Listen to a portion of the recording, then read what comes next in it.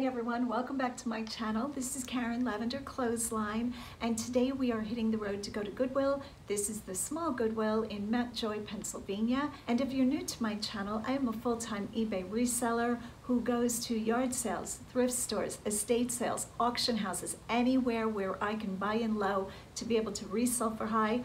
That's what we're talking. Hit that like and subscribe button. Let's get on the road. Let's see what we can find today to flip for a profit.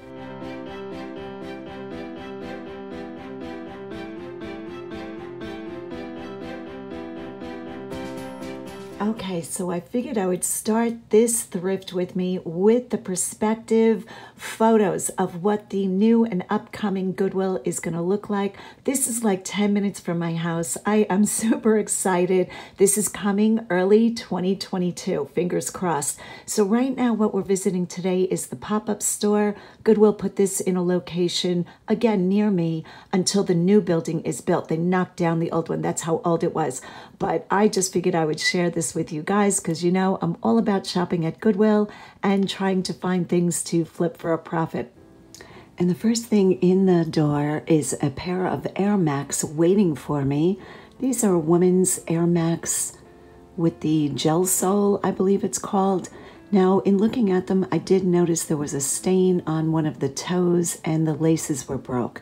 But I still put them in my cart to be able to check the inner tag and see what they could bring as far as price-wise. I was willing to replace the laces and I was pretty confident I could get the stain out. But let's keep going and see what I find. Here I'm just taking a little peek at a floral skirt and we are on to the glass aisle.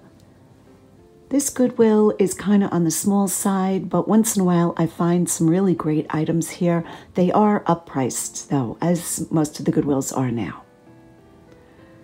So I am looking at glassware, and this set of glasses is puzzling me. We have a blue, a green, and two pink. I think if it would have been 4 different colors, I might have taken them, but I do spot, I'm going to call this a peacock feather martini glass. And I did quickly see if I could find a second one, which I could not. I did want to find a second one, so I think I wind up going back and taking another look. So here I am just scanning to find a second one of those glasses. I have never seen one of those peacock glasses. And a prunes canister or container catches my attention. Prunes? I have never seen something like that. Germany. Beautiful crock. Unfortunately, the top did not match, and I did contemplate it for a while to be used maybe as a spoon holder or utensil holder, but I say no to it. Okay, this is 222 fifth. If that would have been a full set, I would have run comps on that. Kind of like a salad bowl and, you know, for individuals if they were there.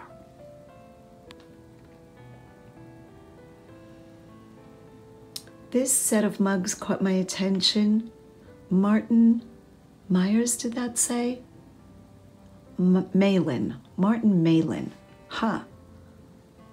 But I don't give that a second thought. I didn't think that was good enough. Now this catches my attention. A bathroom vanity set, you know, the toothbrush holder and cup. No soap dish to be found.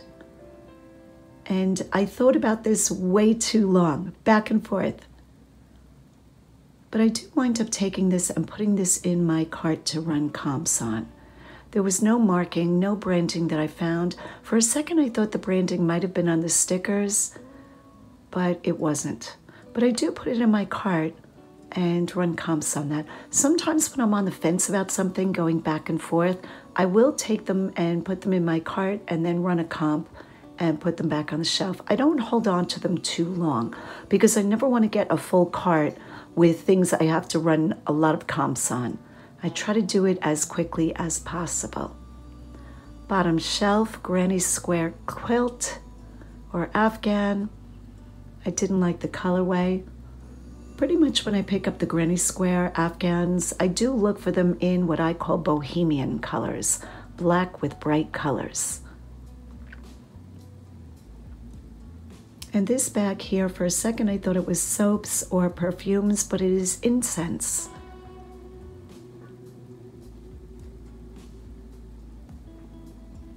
And now we are on to the Halloween aisle. These glass globes caught my attention right away. I felt they were vintage. If there were 3 of the same color, again, I would have taken them without knowing what they were and done the research later. I can afford to do that at $2 a piece. But because that 3rd one was a different color, that was my thinking. Anyway, I left it behind. Here, just made in China, pumpkins. I don't really decorate for fall, but they always catch my attention. Now we are rounding the corner and we find cats. What is a group of cats called? I don't even know. Not a gaggle. I'm not quite sure. But they are all white cats.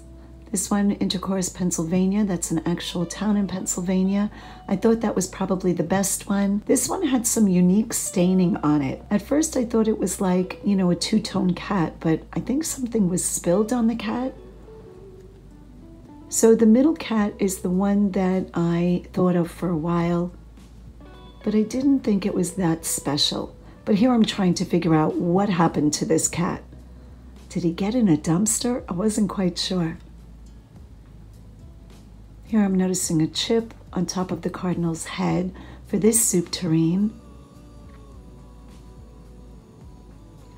As you can see in my cart, I've picked up a Disney snow globe. I do not ship snow globes. So in my whole time of thrifting, I have never picked up a snow globe, but I decided to put that one in my cart and check comps on it, along with this black rabbit. Now I was pretty sure he was made out of either soapstone, some kind of stone. And again, I'm on the fence. This day I was on the fence for quite a few items. Probably because I'm a little bit under the weather and I don't have my full game on, but still willing to go thrifting.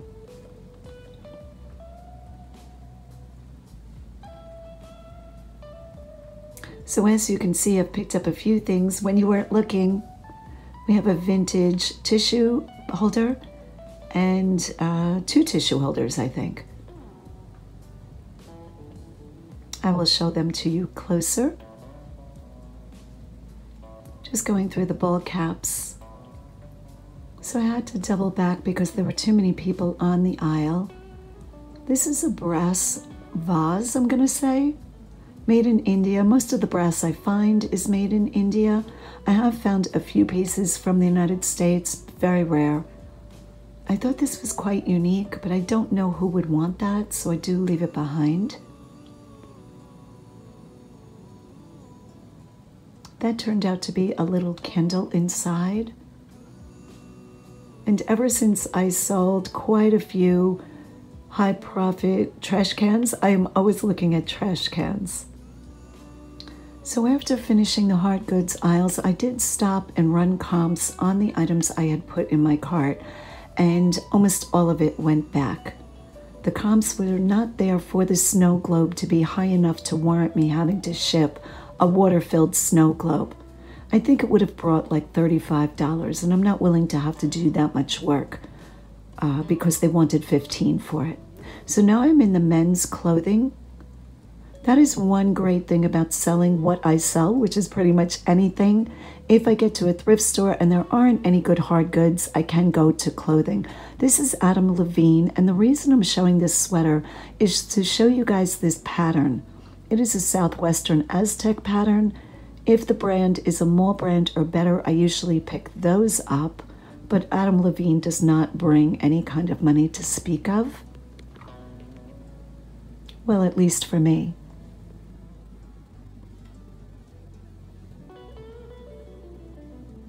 The shirt I have in my cart, we will take a better look at. It is a vintage Western shirt. But here I'm just looking through t-shirts. I'm looking for any kind of athletic wear, vintage t-shirts, and I'm just using my eye to hand pick. Under Armour, I would have picked this up, but not at $7.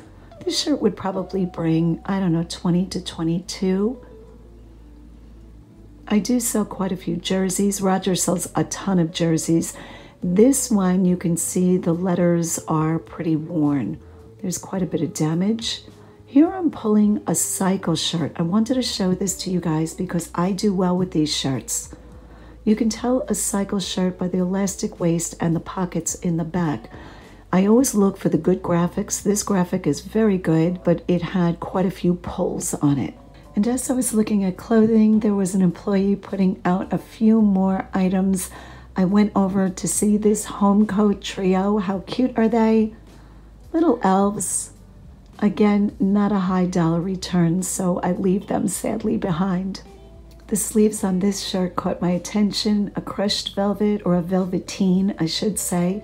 Women's shirt, Zach and Rachel. Once in a while I'll pick up Zach and Rachel, not too often, but I did want to show you the sleeves on this top, $7, again too high. I might have bought this if it was $3.50 or lower.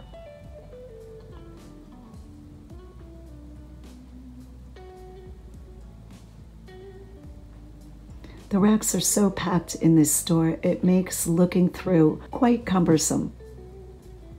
Stay. Could not get those shoes to stay.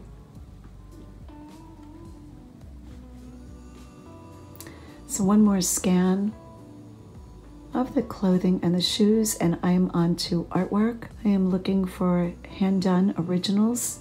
I feel the surface to see if I can feel the paint. Now that does not always mean it's original. There are machines that do put texture onto canvas. So a computer will print the print and then extra paint is applied. Quite a few country scenes. And for me to pick up something this size, it has to be spectacular and really noteworthy. I was just tapping the glass to see if it was glass or a piece of acrylic. Okay guys, so this is my one big purchase. Okay, so I am back home and I just wanted to show you the label again on this shirt. Mine and Bill's Outfitters, definitely vintage. And it has an embroidered flame pattern, which is very popular in the Western equestrian community. People that go to rodeos and people that just like Western clothing. I thought the graphic on this was really good and that's what drew my eye to it. Here is the tag. Now the tag is quite worn even though it's still attached. I feel this shirt would have been better if it had pearl snap buttons, but it doesn't. It just has a regular button. It's kind of like a clear button, which is a little bit nicer than the typical black. And I expect to probably get about $30 for this. All right, guys, thanks so much for watching. Go out and get what's yours.